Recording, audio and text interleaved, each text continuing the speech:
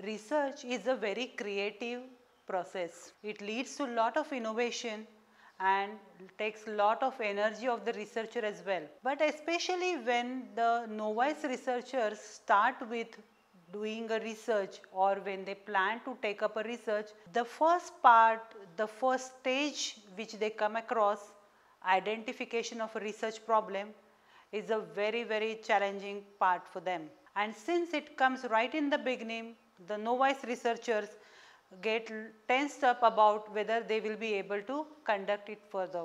So in this particular session, we will be discussing about how to identify a research problem, what are the various sources we tap, and how does the exact procedure goes. For identification of research problem, one needs to take a lot of efforts. Now there are various sources from which the research problems could be identified. So first we shall be talking about these sources. Some sources could be static kind of a sources, while some other could be dynamic sources. The dynamic sources could be further classified as the researcher himself or herself and other persons. So we shall see the details of these types. The static sources for the research problem are basically the literature that is already existing. The literature may be in the form of books, journals, research reports, technical reports, at times even statistical reports, census data, there could be encyclopedia, seminar reports, newspapers, the term papers, and so on. So basically static resources are those resources from which the information is not going to change, but it provides a lot of theoretical foundation for the researcher to take up a research. The discussions amongst all these static researches gives the various dimensions to the researcher, and then one can choose the research topic accordingly. Now the researcher has to finalize his or her own research problem. For this, amongst the various resources, the researcher himself or herself form an important source. How does it happen? The researcher has the ability to observe the things around and to experience the current practices. The researcher in this case reflects upon his practices or even others' practices, and these reflections help him to reach the final title of the research. One can also reflect upon the practical aspects of an issue. Also, maybe at times due to technological advancements, the modalities change. For example, when ICT came in a big way in the classroom, the modality of the classroom teaching changed. The role of the students changed, even the role of the teachers changed. And if researcher wants to take up a research in this area, then the study of and the reflection on these kind of technological changes help the researcher in reaching the final study. Now this is not only the internal processes that the researcher goes through, but one needs to take into consideration the observations and the experiences. They may be in the classroom, maybe during the recess, maybe in the outside the classroom, at the places of seminars and so on. At times the researcher may be also witnessing something in the community which would give birth to a research. The other mode of the dynamic resources is the other persons. Now the interactions with the other persons always help a researcher in getting the different perspectives of the issue at hand. It also helps in getting the different points of views which the researcher might not have thought. Now which could be the various modes of interactions with these other persons? It could be face to face mode, like the discussion with the colleagues, friends. It may be also the discussion during the seminar paper presentation. Nowadays with ICT coming in a big way, these discussions are also possible using ICT through either synchronous modes or asynchronous modes. Like it could be blogs, chats, emails, or even the postings on the social media. So all these deliberations definitely help in getting the deeper understanding of one's own study. Whom does the researcher discuss the questions in mind? It could be students, fellow teachers, fellow students, the experts in the field, parents, maybe the practitioners, and only after talking to all the stakeholders, the researcher gets the complete picture of the scenario. Thus, the researcher can tap the various static and dynamic sources, maybe in the form of printed literature, to actual deliberations with the human resources. Now, after such deliberations are over, the researcher goes on narrowing down his topic for the research to the actual doable format, and then the researcher starts actually jotting down the research title in the crude format. While deciding on the topic of the study, there are various criteria that need to be considered by the researcher. These criteria are classified into two categories. Number one is the internal criteria, that is all those factors which are related with the researcher himself. And the other category is the group of the external criteria, all those factors which are outside the researcher but they have the bearing on the research. So, we shall discuss each of these criteria one by one. First, we will discuss the internal criteria, that is the factors which are associated with the researcher. The first one is the interest in the area of research.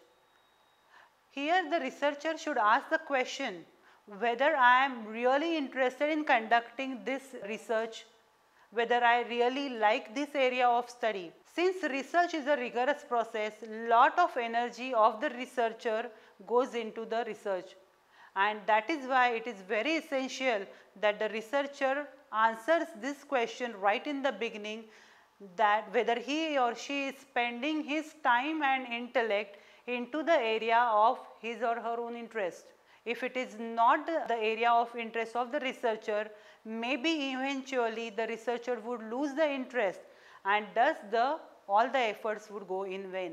The next internal factor that needs to be taken into account is the researcher's own competence, the researcher's own expertise.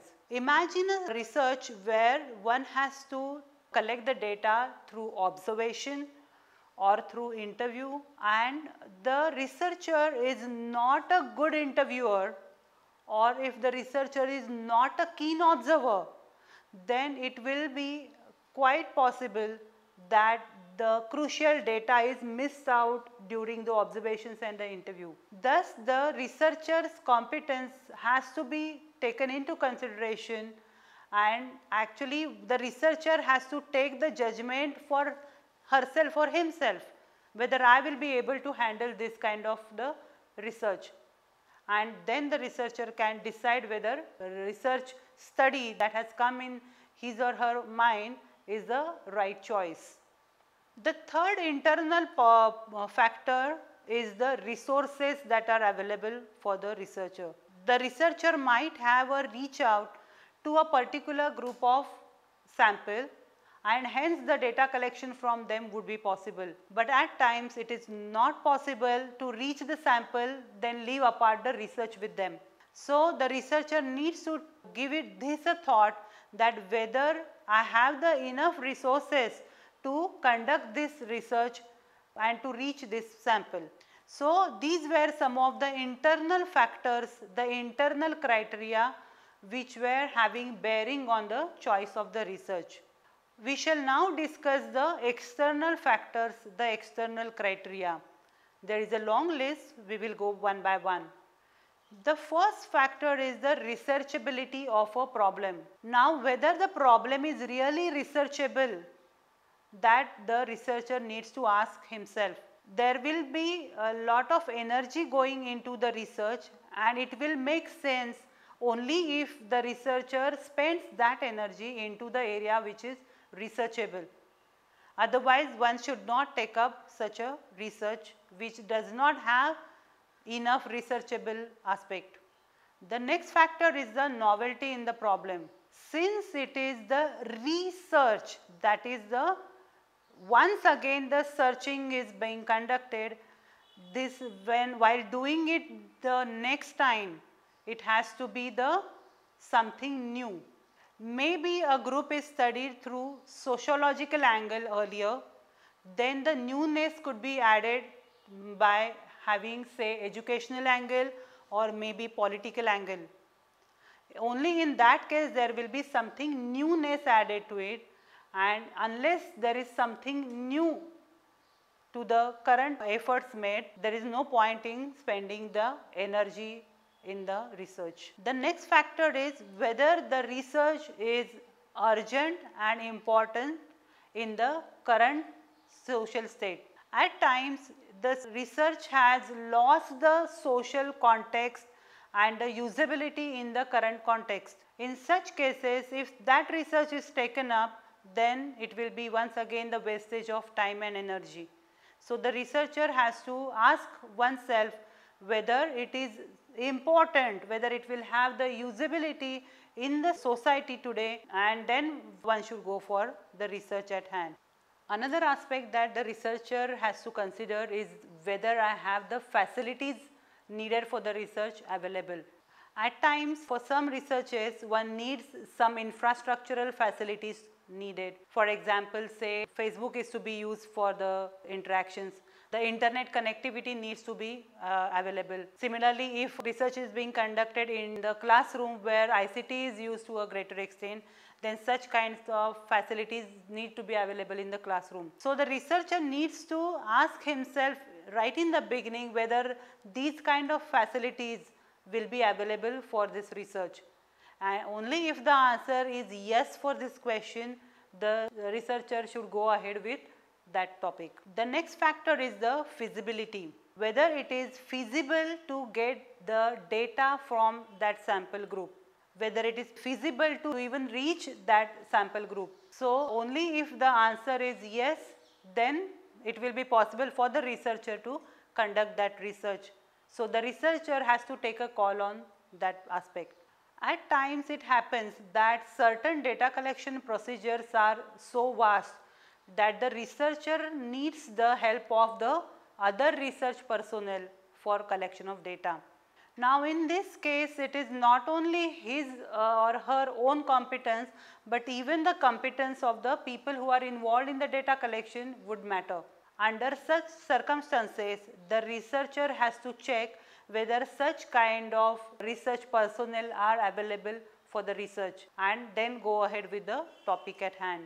Magnitude of the research is another aspect where especially the novice researchers make mistakes.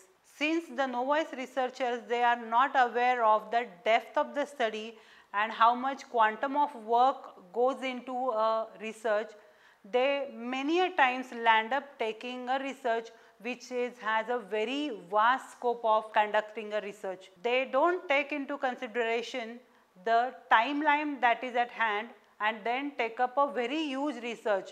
So, many a times we land up asking them a question that you are a student at master's level and are you attempting to get the doctoral degree at master's stage itself.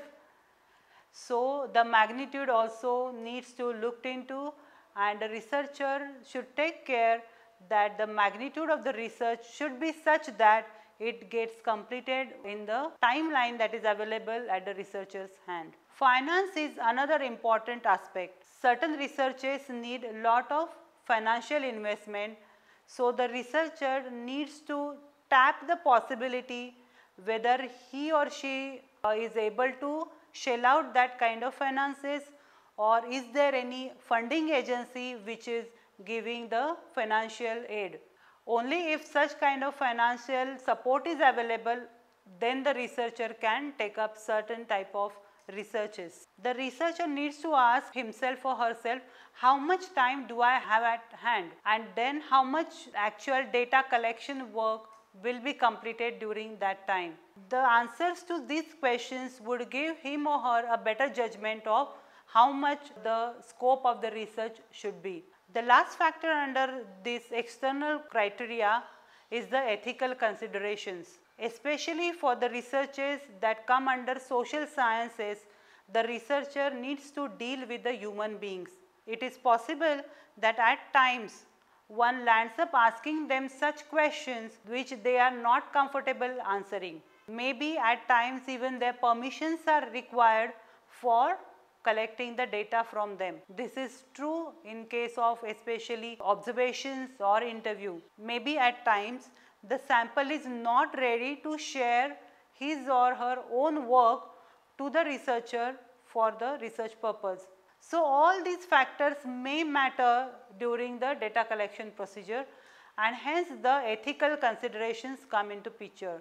If one collects these things without the notice of the person involved in the research, it will be a very unethical practice, and that is why one needs to consider the ethical considerations before taking up a research. So, thus we have discussed the many internal and external criteria that decide the topic of the research.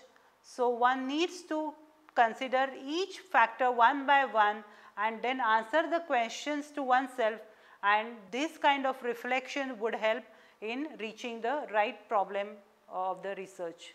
It will be interesting to see some examples of research titles. We shall be reading them one by one, and I would like you all to take time and reflect upon those titles and see where they could be repaired. So, we read the titles. Studying how effective is Pebble in the Pond model for instructional designing, for teaching storyboarding, for multimedia objects in online learning where the students are visual learners. Now, in this title, what do you feel after reading the title? Whether it is worded in the apt words, whether there are any necessary terminologies missing, or whether there are any unnecessarily words that are added, just give this a thought. We go for one more example. Awareness and acquisition of IBST-PI standards in Indian instructional designers. Now, just like the first example, try to apply all the criteria to this title as well and see whether it is complete in itself or whether there are any missing aspects. We see the third example now. Evaluation tool for evaluating the discussion forum. Now, on the basis of the experience of the earlier two examples, you will be able to even work on this particular title. Thus, we have seen the examples of three titles and the three varieties of the number of words that are used in the titles. So, we shall be discussing about some of the do's and don'ts of the writing the research title. If we reflect upon the three titles, one can note that the title is a perfect balance of giving enough of clarity as well as avoiding the excess number of words. So, one has to strike the balance between the two.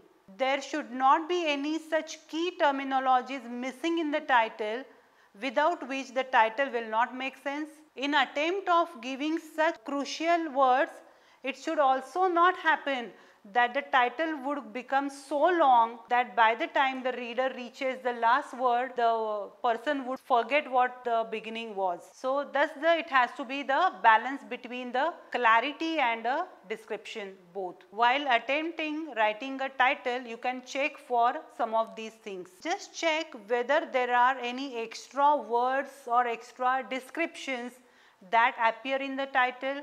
If your answer is yes, then try to write them in some other words or try to remove such unnecessary words and check for yourself whether the essence of the title is still there or is something important, crucial has been removed from the title. Then you will be able to take a judgment on whether these words are needed in the title or otherwise. Check whether you have given the geographical area of the research. Now, the details such as geographical area can be given in the further research proposal where one will talk about the scope of the research, maybe the population and the sample.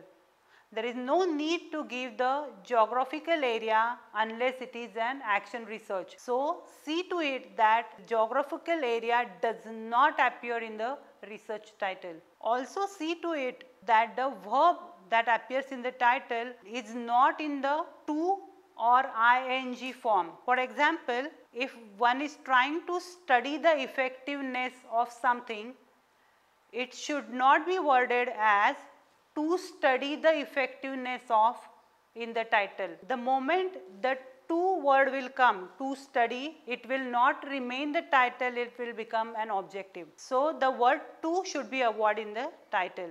Similarly, studying the effectiveness of something, even that should not be written. It should be only study of effectiveness of something. So, the ing and to should be avoided in the title while writing the verbs. Many times it happens that one writes the repeated words in the title. So, one needs to ensure that such repeated words do not appear in the title. The title is kind of a small statement. So, if the same word appears multiple times, then it becomes irritating for the reader and it is unnecessary use of the same word twice. So, one has to take care that the same word does not appear twice in the same title. The full stop should not be given at the end. There is a difference between a title and a sentence. The sentence has full stop at the end, whereas the title is not expected to have a full stop at the end. So, the care has to be taken that there is no full stop given at the end of the title. So, we saw some of the aspects which need to be avoided while writing the title. Now, once again try to reword the title so that the essence is captured by avoiding unnecessary words in the title. While writing the title, also ensure that it talks about the variables that are under study. No title will talk about all the variables that could be under that study, but it will definitely indicate the core independent variable that is under consideration. So, just ensure that you are mentioning this independent variable in the title.